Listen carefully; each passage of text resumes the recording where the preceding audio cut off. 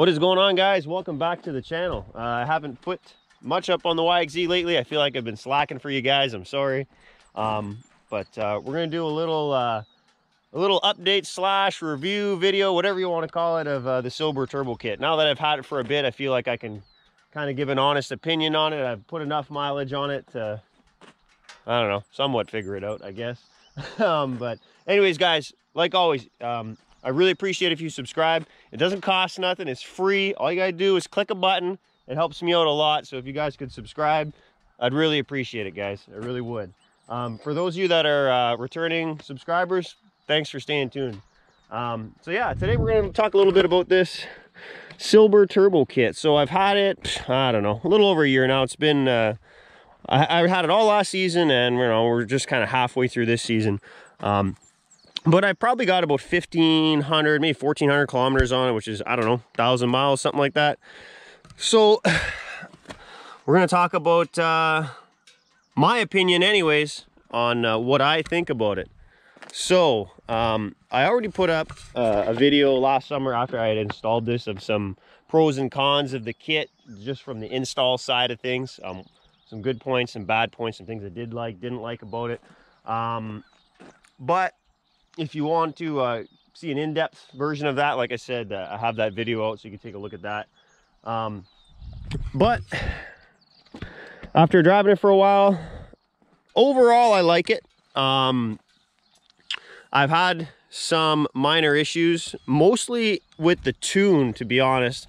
And this is just my opinion, guys. Like I said, everybody has their own opinion. They have their own experiences, what they like, what they don't like. But I've had a lot of issues with the tune on it. It has a bunch of rich spots that'll go full rich on my AFR. I have a AEM wideband gauge, and it only goes down to 10.0 on the AFR. And I'll hit 10 on it. And if you sit there for a few seconds, it'll misfire very bad, running extremely rich. So I started off, I bought this kit. I bought it with the, I think it's a GEMS controller. I can't remember what it's called. The really basic fuel controller, the EJK fuel controller that comes with it. My recommendation, if you're going to buy this kit, spend the extra money and get the Dynajet right off the bat. Don't even think about it. I think it was an extra 200 bucks or something, which I should have bought from the get-go. Just do it. Spend the extra couple $100 bucks. And if you have to make any changes to the tuning, you have the free software to do so. Or with the other basic controller, you can make very minor adjustments on that controller. But it wasn't enough to help fix my problem. So when you're making adjustments on that small controller that comes with it, you're just making, like I said, very minor adjustments to the map that is on that controller. And for me, like, I could put it full range one way, full range the other way, trying to pull or add fuel, and would not work for me. Actually, with that controller, if I remember right, you can't actually pull fuel. You can only add. So if you have to pull fuel, which in my case I did because I had huge rich spots, you cannot do it on that controller. Anyways, so right off the bat, if you're buying this kit, spend the money. I swear to God, the extra 200 bucks is worth it. Just do it. Buy the Dynajet upgrade. But yeah, so quick rundown on this if you guys haven't seen the other videos. I ran it last season at 5 pounds, all stock motor. It does make a big difference. I'm not gonna lie, it does make a big difference. Power wise, it's a lot over stock. But you really got to consider your options. So if you're just wanting to make a little bit more power, like that 5 pound setup will put you at about 150 horse. If that's all you want to make, you could almost get that naturally aspirated with an exhaust tune, you know, cams. You can do an airbox spacer on the factory airbox. There's, I can't remember those pieces you change inside the airbox. But you can change those as well. Anyways, you can get it, what I'm getting at is you can almost get it to 150 horse, 140 horse naturally aspirated anyways. So if that's all you want, you got to look at your options, right? And it's a more reliable, in my opinion, setup going naturally aspirated, because these motors like to throw rods with boost. And you know, if you can avoid that and make, you know, 150 horse NA, why not, right? But if you want more, which is what I wanted out of it, turbo setup's the way to go. So there's a lot of misconceptions on how much boost this turbo can or cannot make. A lot of people say it'll only make 5 pounds, it'll only make 7 pounds. A lot of people say, hey, it'll spike, you know, 10, 12 pounds and it won't hold anything past 8. I've been playing with it a lot lately, and I've got it set right now so that when I smash it, it'll hit 10, 11, and it'll hold 10. I could push it a little more than that, but I haven't tried, and I don't really want to be honest. I'm not running shimless buckets or anything like that. So I keep it at 10 pounds and it holds at 10 and it pulls really good. It's not slow by any means. It pulls well. But I guess there's a bit of an answer for you guys. If people are wondering how much boost this kit can make, I don't have a total answer, but I can tell you it'll make 10 and hold 10. It will do it. And you know, that's almost the limit of what you can run pump gas wise anyways, 91 let's say. With the factory timing in the ECU, you can't really run much more than that. Otherwise you're going to run into other issues, right? So you're limited by the timing in the factory ECU if you want to run pump. Unless you go to a standalone system, then you could do lots of things. But factory ECU, 10 pounds is kind of where I think be the safe limit. I wouldn't want to push more than that. One bit of advice for you guys that have this kit. One thing that helped my tune immensely, I know I keep talking about the tune. I've just put so much time into it. Every time I think about this, I just think about tuning it. One thing that helped me like majorly with the tune is when you get this kit, the map sensor itself for this kit is plumbed into the wastegate line. You can't really see, but it comes plumbed into the wastegate line. You have your map sensor hanging off it. That is not a good boost reference. So if you have a boost leak anywhere in your system, you know, in your intercooler piping, before, after the intercooler, on your intake, anything, whatever, it doesn't matter. You're not gonna necessarily see that leak because the map sensor is only reading that pressure off the wastegate line, so it's not a very clean signal. So what I did is I moved that map sensor. I don't think you'll be able to see it. Oh, maybe you can. You can kind of see where the block is there, but there is a line on your throttle bodies that has a T. It goes to each cylinder, each throttle body cylinder. That is your intake pressure measurement point on the throttle bodies, on the intake itself, and that is a good spot to get a reading. So I moved the map sensor from the wastegate line to there, and it helped clean the tune up a lot, and it's responding a lot better to changes when I make changes on the tune, and it helped me out a lot. So if you guys are having issues like I was, try that because it makes a big difference. So would I recommend this kit, I guess, would be the big question.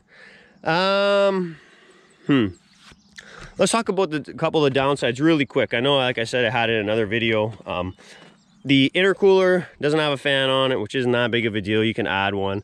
The fuel controller it comes with, not very good. The turbo is very small, which is good and bad. I think it's limited to the boost it can make. Like I said, I didn't want to run more than 10, so it's good for my application because I only want to run 10. But if you want to run a lot more than that, I don't think it's physically big enough to do so.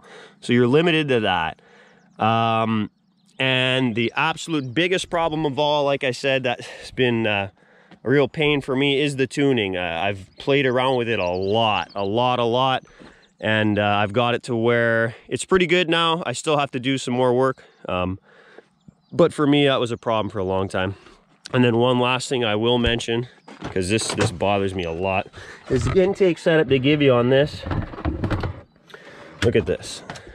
It's this tiny little K&N filter. Now, I don't know the CFMs of what that flows. I actually contacted K&N and gave them the part number to try and figure out what it flows, because I'm trying to design a different intake for this. I absolutely hate that K&N intake.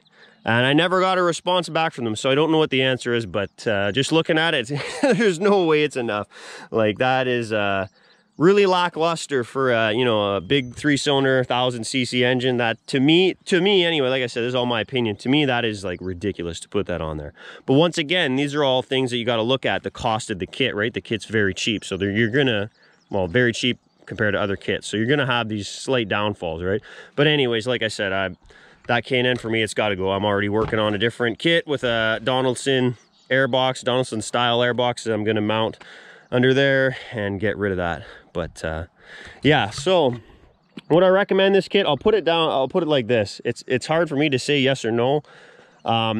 If you're willing to put in the time and deal with the fact that it's a little bit finicky, and you kind of have to upgrade a few little things, and you're gonna have to spend some time playing with the tune a bit.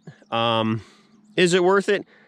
I guess so. As long as you don't want to run, you know, let's say more than 10 pounds of boost, maybe 12. I don't know if it'll get there, but I guess so. But if you don't want to play with that, and if you have more budget, the biggest thing is the budget. If you don't have the budget for, you know, the bigger, more expensive kits, then it's not even an option for those. But if you do have the money for the other kits, I would say I would go with those kits over this, just because of the time I've had to play around with everything and this and that and try to get it to work well. It's got to the point where it's pretty good now, but it took a lot to get there.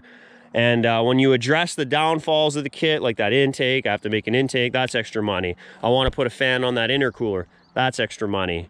The kit doesn't have a blow-off valve, that's extra money.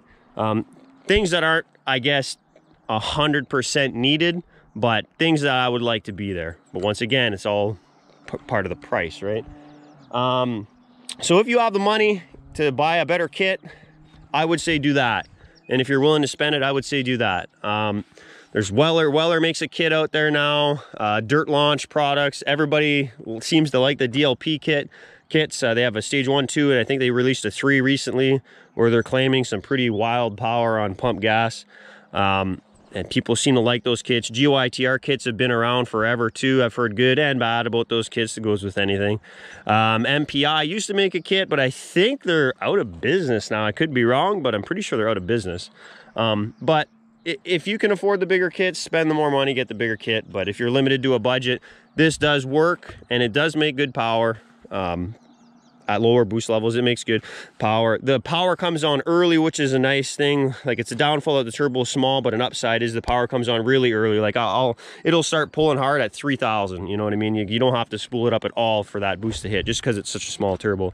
But yeah, I guess that's my opinion on it. If you guys have any ideas of other stuff you want to see on the channel, if you have any questions, write it in the comments. Write a comment about this video, or write a comment and let me know what you think. I'm open to suggestions. I normally try pretty hard to answer all your guys' questions in the comments. I'm pretty active with getting on that. So yeah, like I said, if you guys got suggestions of what you want to see, just let me know. Put it in the comments. And yeah, I guess that's it. I'm trying to think of anything else that would be relevant to bring up. Yeah, I don't know. I guess, you know what? One thing that's important is I've had a lot of people message me, so I guess a lot of people have seen my other videos of me talking about this, and I get a lot of messages with people that also have that same rich spot problem I had. And some people have been getting some pretty bad customer service from Silber. I can't really comment on that because, like I said, that's their story, not mine. But one other thing to consider when you're looking at this, right? So thanks for watching, guys. Stay tuned for more, I guess. A lot of people have been asking about when we're going to put this against the X3 again. It's coming. It's coming. Don't worry, guys. I know it's taking longer than anticipated, but it's coming. So stay tuned for that, and we'll see you on the next video. Hey! Subscribe to the channel.